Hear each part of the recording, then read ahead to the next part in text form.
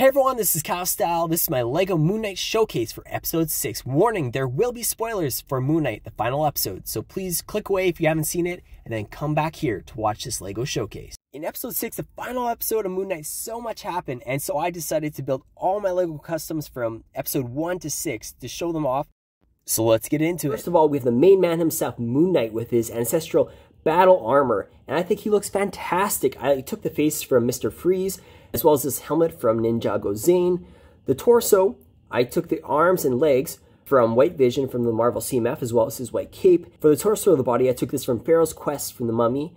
And for his Moon Crescent weapon, I just took 2 gold teeth and put them together. Or you can take this Crescent Blade from the Ninjago accessory pack, which I think is a perfect fit for Moon Knight's weapon. Now for the main villain himself, we have Arthur Harrow, who is also the avatar of Ammit. And for him, I just took the torso and legs from Dumbledore from the CMF series, as well as the hair from old Luke Skywalker, or you can use it from this guitar player. Then I just gave him a black cane. Next up, we have our main man, my boy Steven, and he looks terrified as to what happened in episode 5, as well as you can notice his pants are really sandy or dirty, because he did not do well being turned into a stone statue. And I think this is great, and he's got the blue shirt, which we see in the episode, and I took the face from the overalls trucker driver from Gorilla Grodd, it's gone bananas, and the legs are from the white Man-Bat, and then we just got some black swooped hair, which you can get from Iron Man or other figures. Now to build Mark Spector from Moon Knight, I just took Poe Dameron's minifigure from Star Wars because he's played by the exact same actor, Oscar Isaac, and he's got this great rugged looking facial hair, and he's got this great desert outfit when they're in episode 3, racing to get the scare before Arthur Harrow. Here's my Layla Lego custom. I took the face and hands from MJ from the Spider-Man movie, as well as the torso from Ron Weasley, as well as some black legs, the hair from Elaine from Seinfeld, and this is perfect for the episode 2 version of Layla.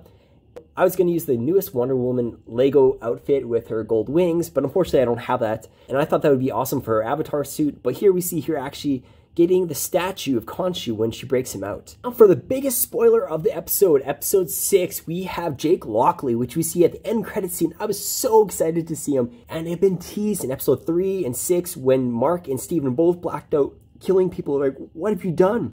And that was Jake Lockley, Moon Knight's third personality. And I love that he's got the gray pants, which we see from Ron Weasley in the CMF series, as well as the Harry Potter torso, and I took the face from Poe Dameron, which is also the actor Oscar Isaac, and I gave him a black taxi cab hat from the zombie taxi cab driver, as well as a black gun, which he also uses to finish off Arthur Harrow at the end credit scene of episode 6. This next custom we have is Mr. Knight, or Steven, and he was one of the standout favorite characters. He was hilarious and just such a noble, good guy. I gave him the Joker's white suit from the CMF series, as well as Dorothy from The Wizard of Oz. She's also from the CMF series. I gave him some white hands, and this head is actually brand new from Ralph the Dog from the Muppet series. On to my Khonshu Lego custom. I used the scepter from Loki, as well as this eagle white head from the Lego Chima series, as well as the mummy from the CMF series for the body, and there's a different mummy I took the arms from to complete the mummy look, as well as I took this white cape either from Shazam or from White Vision.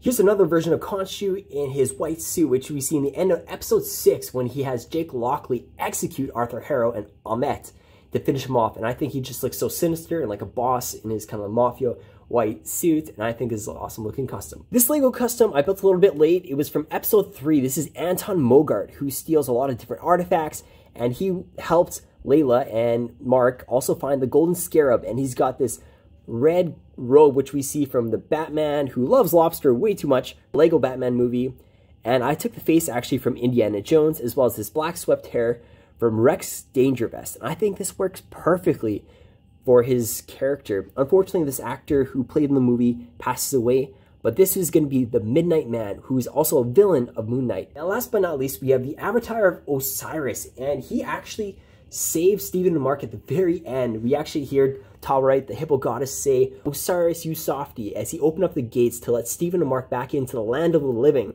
bringing them back to life. To build the avatar of Osiris, I took the black receding hairline from the Punisher, the face from Bucky from the Marvel CMF series. The torso goes to Waldorf, the old man, which I think is actually perfect for him. And then I gave him 2 white stud attachment pieces to go over his hand to show his white magical power. And for the Hippo Goddess towel ride, I just took a hippo toy. I didn't see any Lego customs, and I thought this would just be really funny to add in. What did you think of this LEGO Moonknight Showcase? Who is your favorite character? If you haven't already, subscribe to my channel to see more great content like this. Thanks for hanging out with me. Have an awesome day.